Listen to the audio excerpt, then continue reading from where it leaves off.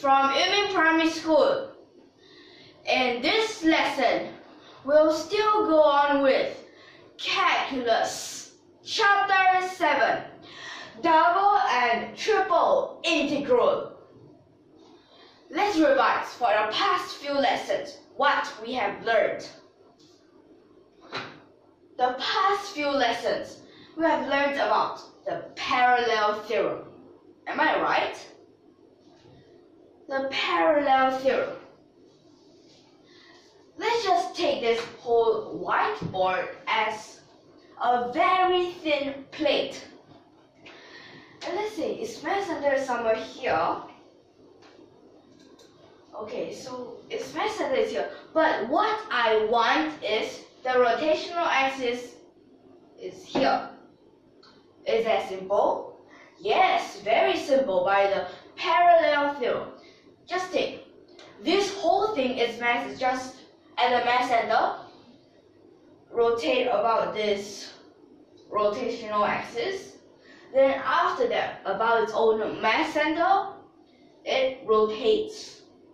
So it's that simple. What if I say not at that place anymore, I want this place? Same thing. Mass center,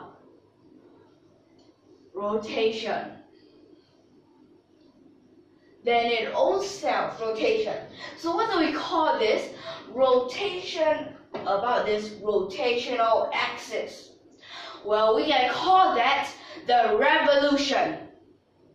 This is the revolution.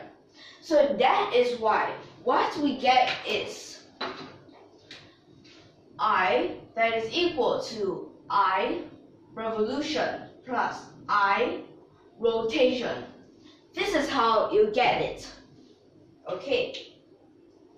What others have we learned? Well, what others?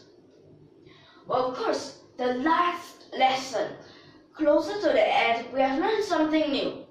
The perpendicular theorem. So this perpendicular theorem, right now we'll really prove it. And this is for moment of inertia. Well, saying about this moment of inertia, I think of a thing.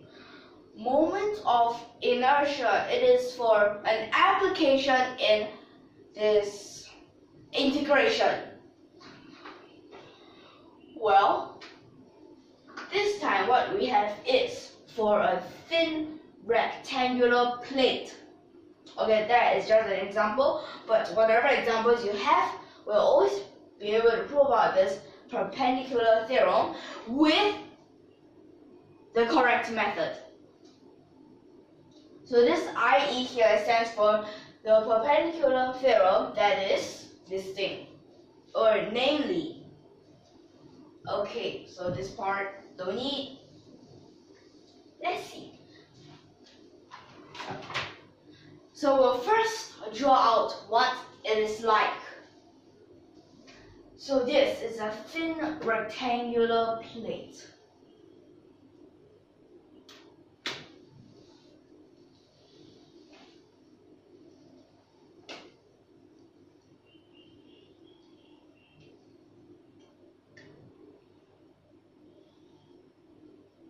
Like this.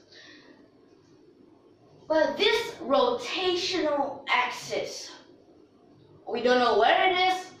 Randomly on a plane, on a point on this plate. So this part is the rotational axis, or we call it the z-axis, because right now we have three axes, x, y, and z. If we can invent a fourth axis, then that'll be something else. Okay, let's see. Z. This z-axis its rotational axis, we will always be able to find two more axes. Its perpendicular axis, that is this x-axis and this y-axis. And of course we can call this the origin. Then we also have length A, width B, mass M. Okay, so let's look at this proof. Now the proof, I have two methods, but only one of them is possible to get what we want. So this I, what is I equal to? Well, this you have to integrate in this area. You can use A, you can use M, but it depends on what you want. What do I mean? A is for the area, while M is actually the same, but we can explain it as the parts that have this mass distribution. Then R squared dm, what is R? Let me show you. We can take a little part out of this place. Then the distance between this point to the rotational axis or the perpendicular rotational axis. You can also say it's the shortest distance, but that's not the best way of explaining it. The best way is its perpendicular rotational axis. This is it, the R. But what if I don't want to say that this is a small point? I want to say as something else. Now look at this, the M, the small mass. So what I'm saying is that this part is a small mass. And this, what we need to prove, is a continuous mass distribution, or an even mass distribution. This mass distribution is distributed evenly. Let's see, what is at this point here? What is this? So when we take it out, I'll just draw it in large form because it's supposed to be very, very, very small. What comes out is a little box.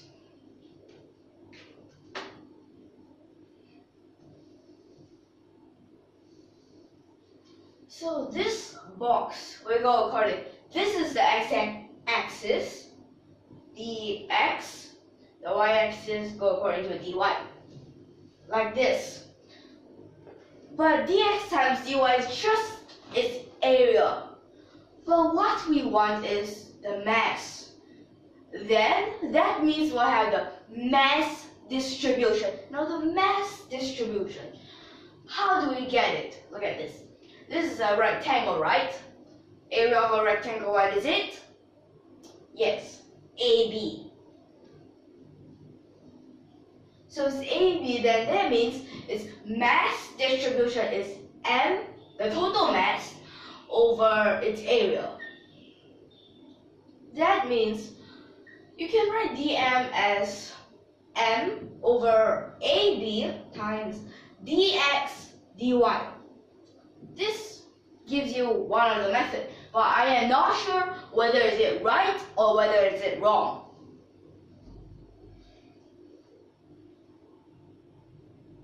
Dx dy, double integration now. R squared, what is it? Wait a second, this part isn't it. We can have this and this. Yes, exactly, the Pythagoras theorem. This is an x, this is a y. Speaking about x and y, what is the x? What is the y? Let me explain. X, you see, is this part, which is also this part. It's the same. That means this x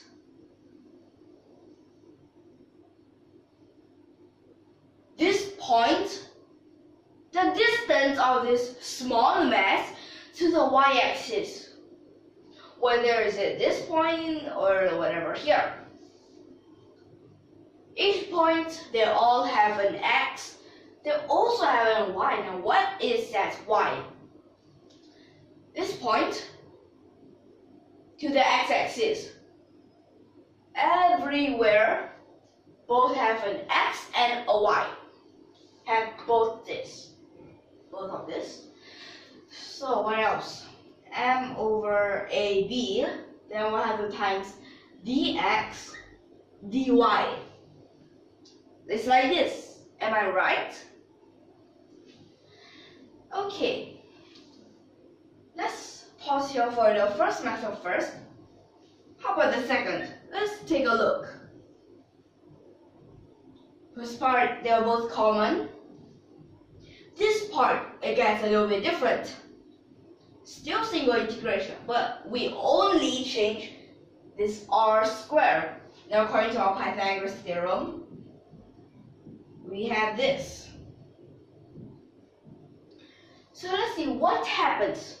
The next step will be different because the first method, we changed it into double integration. But the second method, we only have a single integration.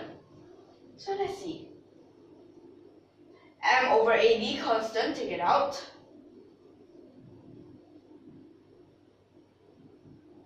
We have something like this. Separate them.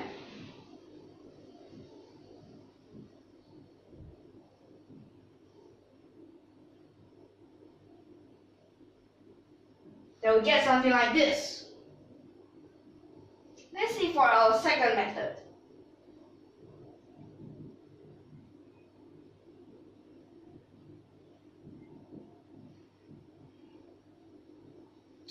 It becomes like this. Oh wait, these parts, I can get something.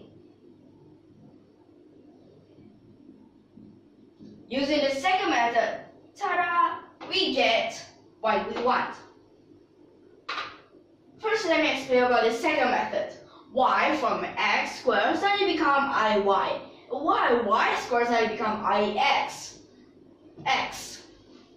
This part, right? If it is that part, then it will rotate about the y-axis.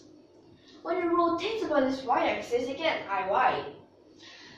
Y, it rotates about the x-axis. When it rotates about x-axis, it gets ix. That is y. But how about the first? Do you know how to continue? For me, I don't know how. Let me explain to you why I don't know how to continue. Double, I need the boundary. If I need a boundary, I need this part. Do you know this part? I don't know. Because later I'll explain. How about this part? Do you know? I also don't know about that part. What about this? Do you know? Still, I don't know. Then how about this? Do you know? Of course, I don't know. Let me explain to you why these four parts I don't know. This rotation axis, did I tell you where is it? No. I only tell you there is this rotational axis, but I never give it a position. I never tell you where it is. Is it on the mass center or just somewhere else? I never tell you about that. So that's why we don't know. This, we can't continue. So this first path, only if you can get the boundary, then you'll be able to continue. But the second, we don't care about boundaries. We can get it. So it goes something like this. Now did you realize a very, very, very important word here? Let me underline it. Thin. Now you might ask, why is being thin so important? Let me show you what happens if it is not thin. So if it is not thin, what if I tell you, I have this shape, it looks something like a cuboid, but then this part is all the way like this. What if it is a shape something like this? Okay, so this part is behind, thin, thick. We don't know. Then what if? Okay, so this you might say, what if I just use same thickness?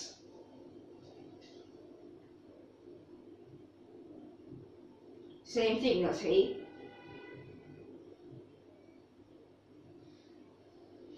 Let's say we have this point. This is the Z. This is the X. This is the Y. And when rotating about the Z, that means it goes like this rotation. Then what if I have a point like this? And then after that, when you find it goes to the Z,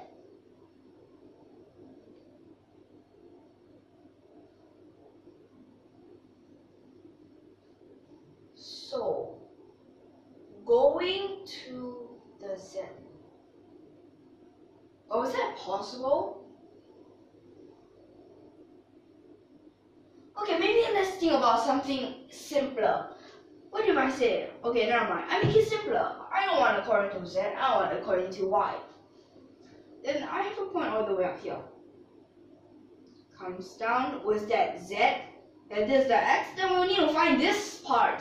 Then that gives us square root X squared plus Z squared. Now we have 2. It includes in both X and the Z. So this is a little bit simpler, but then X and Z both inside, don't know. So that is why it has to be thin, a very thin. Well, you can say it is a plane. A plate, a very thin plate. Okay, let's now take a look at what we need and what we don't care. Very important, just to explain, it must be thin. Another thing, this part, when you find this, the origin, that you can call it, or this. Okay, so that is a rotational axis. When you draw out the X and Y, it must be in a plane with this whatever surface you're having, because you can have different surfaces. This part is a rectangular surface. They must be in the same plane, or you can say coplanar.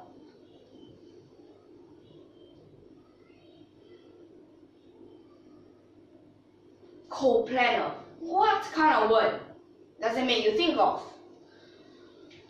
Well, collinear. Let me explain to you these meanings. Collinear. One straight line.